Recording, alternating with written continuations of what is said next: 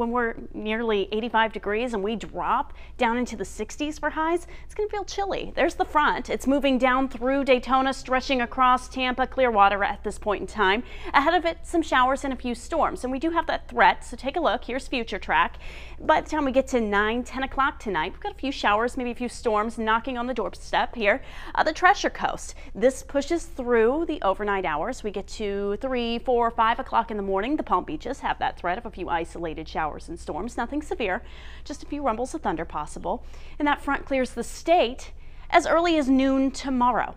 And look, a very defined line here between cloud cover and sunshine. High pressure's kicking in quickly as soon as this front passes through the Florida Straits. So by the time we get to noon, the Treasure Coast is already starting to see some sunshine, while the Palm Beaches still have a little cloud cover.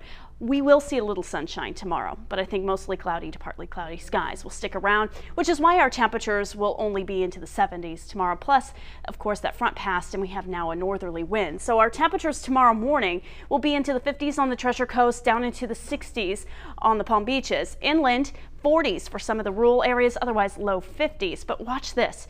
We get to tomorrow afternoon, we're ramping back up into the upper 60s, low 70s.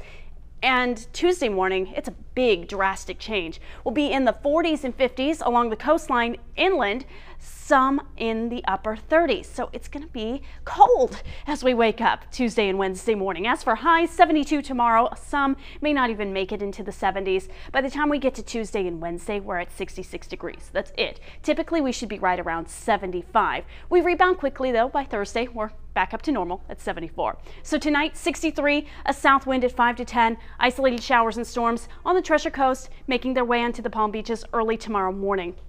Got a light breeze tomorrow out of the north at 10 to 15, mostly cloudy. Again, a few showers and storms earlier on, and that's why our temperatures are only topping out at 72 now that the front has moved through. Tuesday and Wednesday, here South Florida certified most accurate, 66 both days. Overnight lows in the 40s, others inland in the 30s. Again, we rebound quickly. Late week, we're back up into the upper 70s, low 80s as we bring in better chances for rain thanks to the strong gusty winds pulling in that moisture right off the